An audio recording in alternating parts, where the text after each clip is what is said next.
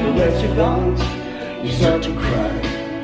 Okay, YouTube, we're turning it off, so please don't demonetize my video. Thank you so much. Hey guys, welcome to my channel. Today's video is going to be super different than anything you've seen on this channel before. I have an animal YouTube channel as well, if you weren't aware. I will link it in the description box. Over on that channel, I'm subscribed to a channel named Leopard Gecko.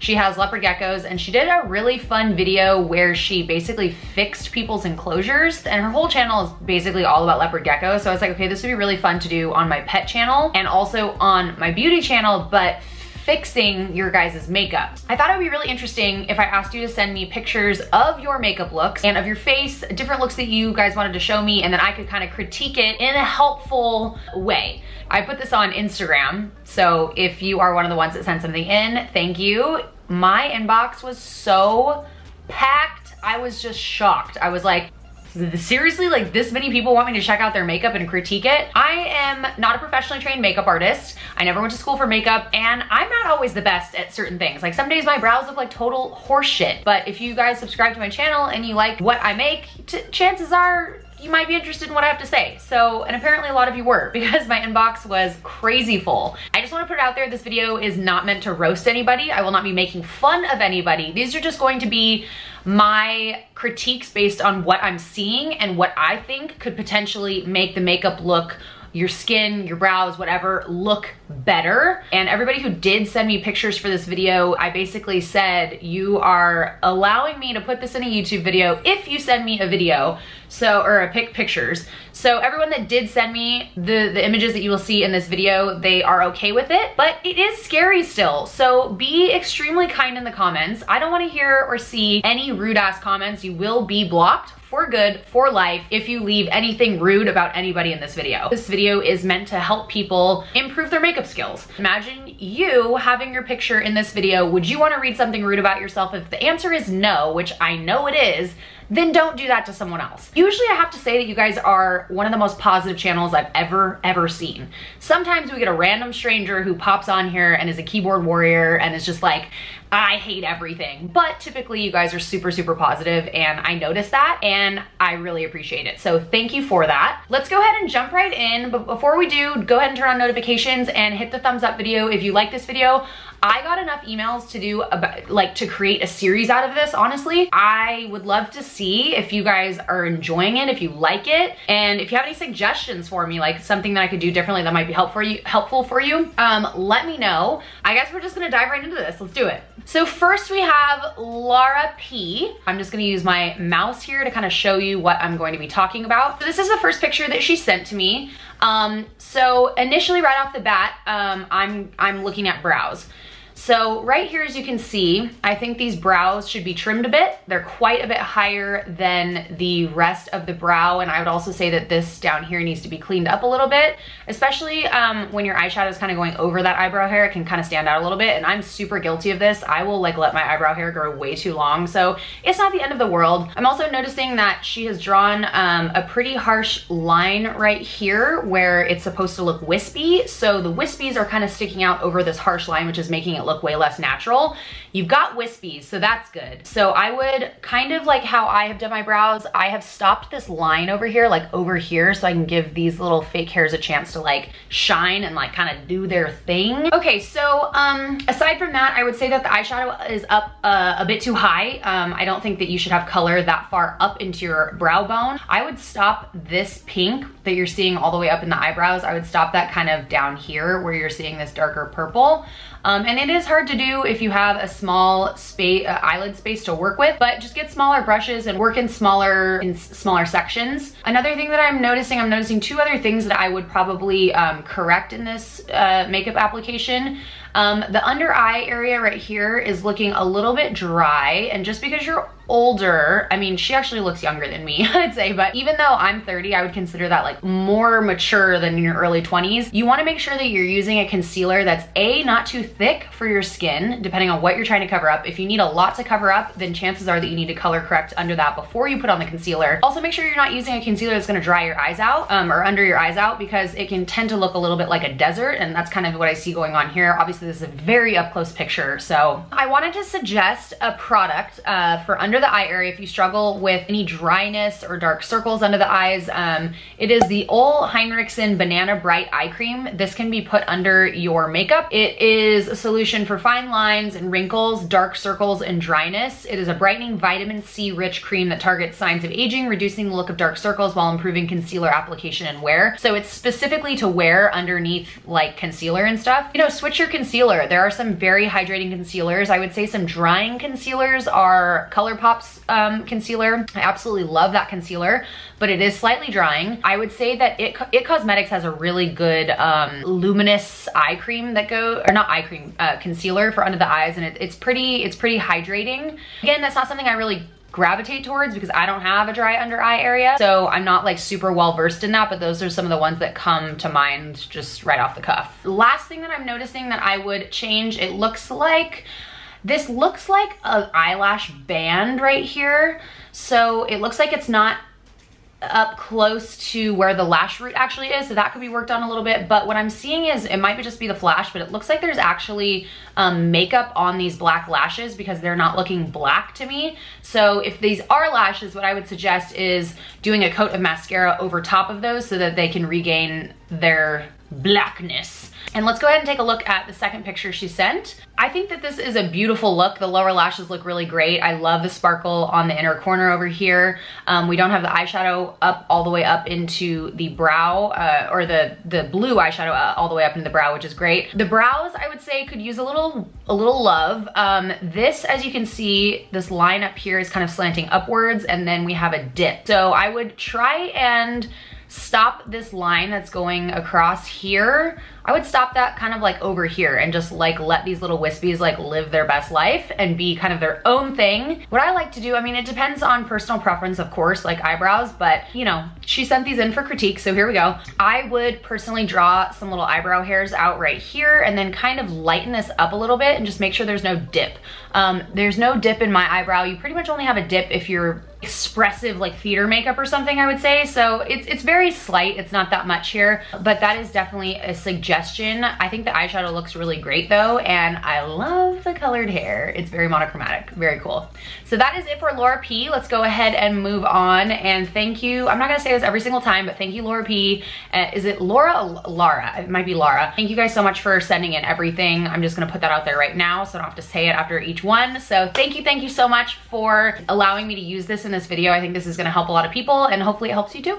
Okay, so next we have Jennifer H. I received one photo from Jennifer, I think. Some of them I didn't save all of them because there was a lot. First off, I think this looks really good. So we're gonna need to take a closer look here. When I take a closer look at Jennifer's makeup, the first thing I'm noticing is brows. I think that's one of the first things that I pretty much notice with everybody, like just no matter what. I get it, brows are hard.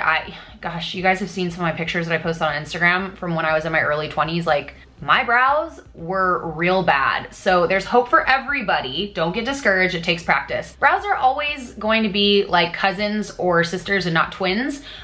So I think that we could work on this a little bit here with Jennifer, but if I'm looking at this is her right brow right here. I'm seeing a pretty harsh line down here, and then it's not present on the other side. So what I like to do with my brows is kind of just remember all the little steps that I do and how I do it. So I would try and mirror the same thing on the other side as much as possible. And then I would take this wing, the brow wing, just out just a little bit further. If she were to put a pencil from her nostril right here to the edge of her eye, that would probably go to right here. And I would say that this tail should be brought down a bit further to where that mark would hit. So if you put this pen at the bottom of your nostril there and to the edge of your eye, technically that's where your brow should end, and you should put it kind of in the middle here. And it looks like I didn't actually draw mine out far enough today. But that's what I'm noticing right off the bat. Secondly, I would actually pull, as you can see with mine today, I did a smoky eye kind of similar to Jennifer's. What I would do is pull that that shadow that you're doing on your lid up a little bit beyond where your crease is, so that your blending that you're doing there isn't getting lost where it looks like you haven't maybe blended it. And I can see on the left side that it's blended up slightly higher. So just try and pay attention to like where you're blending it. But what I do is I take a flat brush, I apply the eyeshadow to my eyelid like this, and I'll bring it up in the same shape as the other side and just pack it in there. And then I'll take a fluffy brush, a smaller fluffy brush, and kind of blur that line. And then I take a transition shade and I will take that over a larger fluffy brush and buff it out. So that's what I'd suggest here. I also would put on some light false eyelashes with this look because it's so dark on the top. I wouldn't say it's dark, like it's not as dark as mine, but I find that some false lashes are really helpful, especially when you're doing kind of a smoky eye and putting liner in your waterline. It's kind of more of a, it's a heavier makeup look where I think it could use some false lashes, or at least curl your lashes and put a lot of mascara on, I would say. And the only other critique that I really have here, I would say, is I would try, oh my gosh, these flies. Have you guys been following me on Twitter? I'm like, I bitch about everything that I hate in life on Twitter. There is like a fly smashed on the window behind the camera that I killed earlier. I don't know, none of the doors are open in my house, but somehow all of these flies keep getting in my house. Anyways, back to this. The only other critique that I would have here is I think that this lower lash line, as you can see, she's put eyeliner on the lower lash line, but I don't really see that it's blended out or worked into the lower lash line, which I think is really key if you're going to be wearing eyeliner on your waterline at all. Gosh, I'm gonna kill it. Ow. Ow. Oh my gosh, Mercury retrograde. Can you guys read that? I love that, so good. Anyways, so if I can get close enough, and you can tell, see, I've kind of worked my liner into my lash line, and then I've taken the darker eyeshadow and kind of smudged that out. It looks more finished, and I feel like when you're doing your eyeliner and you've kind of applied it like she has here, it can sometimes make it look like your makeup's worn off a bit, and it's not like quite finished, or it's just worn off over a longer period of time. So those are my critiques here. I think the color scheme is really nice. I love that lip shade with the brown. I think it's great. Okay, next we have Vicky M. Okay, so clearly there is a Snapchat filter on Vicky M's beautiful face, so it makes it a little more difficult. But I would say that Vicky's makeup overall in this photo looks pretty dang good. She looks great. One thing I would point out in this particular picture is the brows. So it looks like, so where this tear duct ends right here, if you draw straight up, that's where the brow should end. So the brow really should be going all the way to here. Also, the beginning of the brows are shaped a little bit differently here. This one's very rounded, whereas this one is kind of more at a diagonal. So what I would suggest, Vicky, is to fill this in a little bit more over here and extend this all the way to where your tear duct ends. This one's pretty much there. I would just draw some hairs in here and fill this in a little bit. It kind of looks like, it's hard to tell with these kind of filters, but it kind of looks like this one over here is a little bit thicker, just in general, and a little bit larger. So I would fill this in the front here, and then try and make sure that where the top of this one is as well, because it looks like this needs to be filled in a little bit more as well. I have issues with my brows too. Like this one is always lower than this one. That's just how my face is. So sometimes you have to try and correct with makeup as much as possible. But you know, it's not the end of the world, but that is my suggestion there. Now let's go over your second photo. Okay, so I'm seeing the same thing here. This one brow over here is a little bit thicker. And then this one needs to be still pulled in a little bit further. And then the other thing that I see here right off the bat is that your eyeliner on the lower lash line should be worked into your lash line a little bit more. Now, how much you want to do that is totally up to you. Like if you don't want a super, super dark look because you don't want to make your eyes look way down or like you have a black eye, you don't have to go crazy with it, but you can at least grab the eyeshadow that you use at the top and kind of pull that down, but work that pencil into your lash line. It is difficult to get off at the end of the night. I will say you're gonna go through a lot of Q-tips, a lot. Like get your ass to Costco, get some Q-tips because you're gonna need them. But work into the lower lash line and then work some eyeshadow in with that so that you can pull that down a little bit so that it's not just on your waterline. It's always gonna look better if it's just worked into your lash line. That's all there is to it, but good job. I mean, I think everything else looks pretty dang good. Next we have Amber A. I love the eye color choices. If I'm not mistaken, this is my Urban Decay palette. It looks familiar. Oh my gosh, I just got something in my eye. So, first thing that catches my attention, of course, is brows. Again, I'm gonna reiterate that the way that your brows look is a complete personal choice. But these pictures were submitted to moi, so I'm gonna give my opinion on the brow that I think would look good on your face. So, the brow shape here is more of like, kind of like a comma kind of a shape. So as you can see right here, the front of the brow is kind of like where it should be, and then somehow this got plucked out up here, or maybe that's just how it grows naturally. Either way, I would continue this line to where the bottom of this hair is and fill this in right here, all along there. All of that I would fill in. And then this is very hooked. I think that this should kind of gradually go out slightly more as opposed to this kind of shape. But number one, I would fill this in right here. Now, a couple of my favorite brow products right now, and that I have on right now that I've been using since I got it in the mail, is the Urban Decay Brow Blade. Everything I suggest in this video, I'll link in the description box for you guys, and maybe I'll even link even more stuff after doing a little research about like dry under eyes, etc. But Urban Decay Brow Blade has been wonderful. It has one side that is a crayon, kind of like a thin pencil. Then the other side is like an ink stain that's waterproof. All of it's waterproof. So it allows you to fill in areas like this, like I'm talking about on her brows. And then it allows you to also create fine little hair strokes. And I like the Neutral Nana shade as well as the Dope Taupe. I use both of those in conjunction. You have amazing lips. I'm jealous of your lips. They're wonderful. Okay, so another critique that I would say here is I would work on the eyeliner a little bit. I know that eyeliner is very, very hard. Brianna Fox has an amazing video about how to do winged liner because I'm actually not great at it either. Full disclosure. I also, as I've gotten older, this eyelid has hangs down a little bit more. Like I'd like it a little more like that. So it does make it a little more difficult. She has a solution for whether you have hooded eyes or not hooded eyes. And the way that she explains it is so easy to grasp. And again, it, like with brows, it takes a lot of practice. See, the dark eyeshadow is kind of below the wing, and kind of where that wing is, you want your eyeshadow to stop.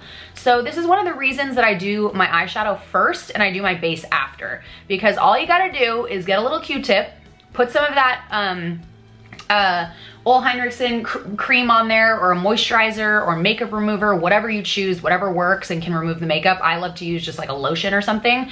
And you can take that and once you've done your winged liner, you can take that and draw a really sharp line, or draw it first and then put your winged liner on. But you wanna make sure that you don't have eyeshadow below your winged liner. I would also try and steer clear of using like super metallics. Like this looks like a very metallic eyeshadow. I would try and avoid using that like in your crease. So maybe what I would have done here personally is taken this black right here and blended that into the crease area and built that up a little more, and then up closer to the brow bone once you have buffed out the black. But I would then put that green shade over top lightly with a very light hand, work it into the black, dip into the black again, and kind of put that over again so that it's not just metallic like right after your dark in your crease. So those are my suggestions here. I think one thing that's going to drastically improve this whole look is filling in the eyebrows a little bit more. Just to recap, I would put a little highlight on with this look as well. You've got the brow bone super highlighted, so I would also continue that onto the rest of the face. It looks like there might be a little bit, but it's kind of hard to tell. This fly is like, has a death wish. I would try using a matte eyeliner as well. I think that they, when you have a metallic eyeshadow plus a shiny black, I think that it can be a little too much at times. And I'm trying to think of one off the top of my head that isn't like shiny. I've heard a lot of great things about the Inglot black liner, and Brianna Fox uses that in her videos, so you can kind of see that firsthand and how it works. Next up, we have Brittany H. This is going to be the last one because I didn't realize how long I'd be talking about everybody. Okay, so obviously Brittany has hooded eyelids, and so most of the eyeshadow that she's applied is kind of being covered up. So kind of back to what I was saying in a different critique about kind of pulling that eyeshadow up a little higher, I would do the same thing here. The eyelid space isn't a whole lot, but I would suggest pulling this eyeshadow up at least above this crease line. And how you can test this is by looking at a mirror straight ahead, not like this, not like this, but just looking at a mirror straight ahead and looking at your eyelids and bringing that eyeshadow up a bit above your crease and where that kind of skin sets there, so that people can see the eyeshadow that you've done. It'll also help prevent where your eyeshadow like kind of like fades out from like creasing and getting all weird. So that's my first critique here. I can see that there's a little eyebrow cleanup that could be done, but hey, same over here. My eyebrows look like crazy up close. So the second thing that I would say is the brows again. Kind of where her tear duct stops. If you go up, the brow is kind of almost, it's almost like the brow is kind of like non-existent over here. So I'd fill that in a little bit, just like I mentioned on the other one. And the other one looks pretty, I'm gonna kill it. I'm gonna,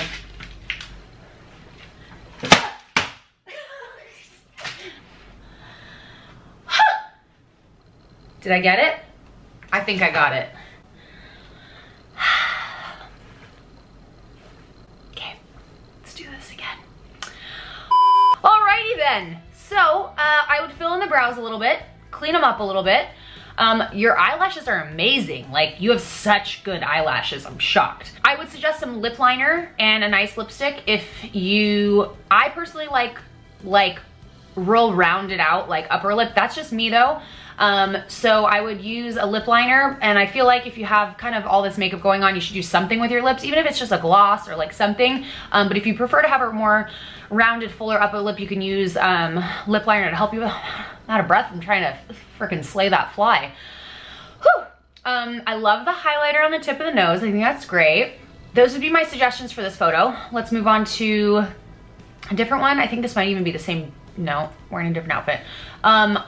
Same suggestion here with the brows over here. I think that I'd like to see this filled in all the way to the tear ducts. It looks like here you have your brows filled in a little bit more, which is great. But again, this one is not coming out far enough. It should come out to about here. I would say this brow should be filled in all the way right here and in. You have such great lashes. It looks like you use maybe a liquid lipstick. I would definitely use a lip liner with this. I think that it would help with the actual lip line to be a little more crisp. Sometimes it's a little difficult to do with liquid liners, so that would be my suggestion there. I think the rest of it looks great. Your skin looks great. I love the glow. So that would be kind of like my only critiques here, would be the lip liner and filling in the brows a little bit more appropriately towards you know, where your tear duct ends. That is the end of this video. I had so much fun doing this. I have so many more pictures of y'all and emails that I hadn't even opened yet that we could put in here. So please let me know by giving this a thumbs up and a comment if you guys really like this concept, and I will continue to do it. Let me know if you, like I said 500 times, if you had any suggestions that would make this like more useful to you, please let me know in the comments below. But thank you to everybody who I shared in this video for being brave and sending in your photos and allowing me to critique them online. I'm sure you helped a lot of other people, and hopefully it was useful for you too. But I'm stoked to try this again if you guys like it. I think that it's a rad little series that we could do. I have so many more to look through, so hopefully I can kind of curate a list of, you know, problems that a lot of people are having and kind of like address those in these videos. But thank you guys for watching. I appreciate you and your time, and we will see you in the next video. Bye guys.